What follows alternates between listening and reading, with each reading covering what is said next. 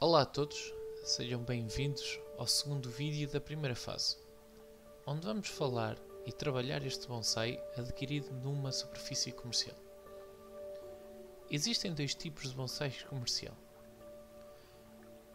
Temos este que vamos trabalhar, que já tem uma forma, normalmente de estilo moyogi, mas que o preço é mais elevado, e outro tipo, mais barato, como este ficus, que vem com um vaso bonito, uma caixa com dizer, mas que tem uma poda drástica, não cuidada, que vai levar anos a iluminar. Basicamente, para este bonsai, o procedimento é o mesmo para o vídeo anterior. Primeiro passo: durante o mês, pelo menos vocês devem apenas e só preocupar-se em encontrar um sítio fixo para o colocar e enregá-lo para se poder adaptar. Durante este tempo de espera, devem ver o vídeo teórico na descrição, bem como procurar mais informação da espécie e preparar todo o material que vão precisar. E qual é este material?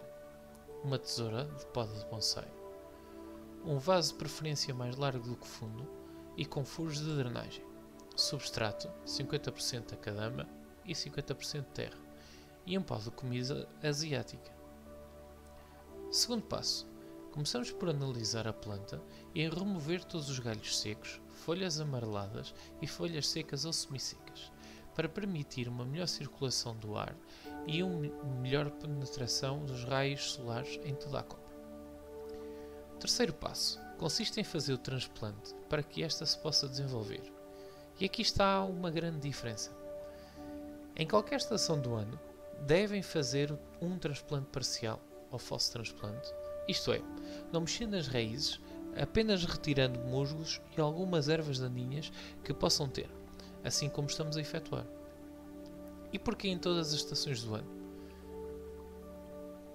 Porque, por norma, estas plantas não estão em locais apropriados, nem têm pessoas especializadas a tomar conta delas. Por isso, são naturalmente plantas debilitadas que precisam de pelo menos um ano para se recuperarem. Ao fazermos o transplante, devemos colocar a planta mais funda para estimular o crescimento das raízes por cima das raízes pivotantes, para no futuro as podermos remover e corrigirmos este pequeno defeito no debari. Quarto e último passo: regar bem a planta e por mais do que uma vez, no dia do transplante parcial e em todos os pontos do vaso, pois como o substrato é novo, precisamos de garantir que tudo está bem regado e que não existem bolhas de ar. Agora é só esperar e dar tempo para a planta crescer, e se tudo correr bem, dentro de 1 a 2 meses já temos trabalho a fazer, mas certifiquem-se sempre que a planta é bem regada. Caso tenham alguma dúvida, coloquem nos comentários que eu assim que possa responderei.